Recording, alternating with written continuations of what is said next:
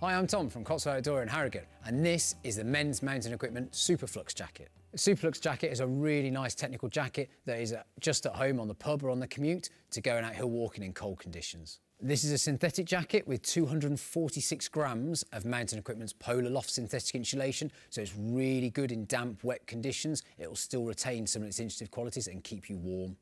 The shell is a 40 denier Drilite Loft PFC Free DWR coated shell, which means that it's windproof, heavily water resistant as well, but it does mean it's very breathable, so you can still squeeze it down, pack it down small. If you need to keep dry on a 20-minute commute from bus stop or train station to your office, this will probably just about do in wet conditions, but if you're going hiking in the Lake District for 8 hours and it's absolutely tipping it down, you're definitely going to want to use a shell jacket over the top.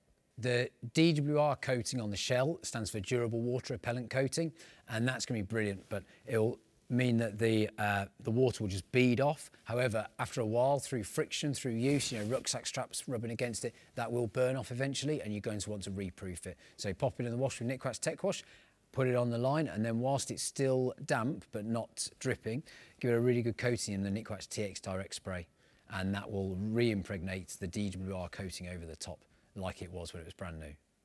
One of the nicest features about the Superflux is that it is a technical jacket. If you want to buy it as a belay jacket to pop over the top of all your other layers, it will work really well for that. It actually has a double zip, so you can turn the jacket inside out and pack it all away, clip it to your climbing harness or have it in the top of your bag, stashed for when you want to have it, when you want to pop it on when it's raining and you're stopping for lunch or something.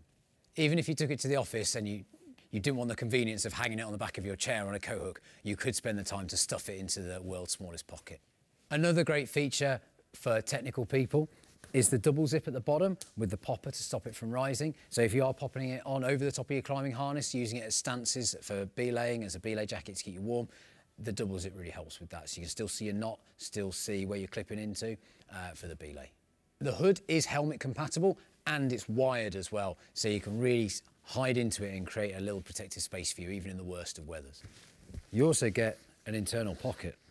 The whole jacket, shell and lining, is Bluesign approved, and the fill, the synthetic fill, is recycled as well. I'm 6 foot tall. I'm very pleased to say that this is a medium.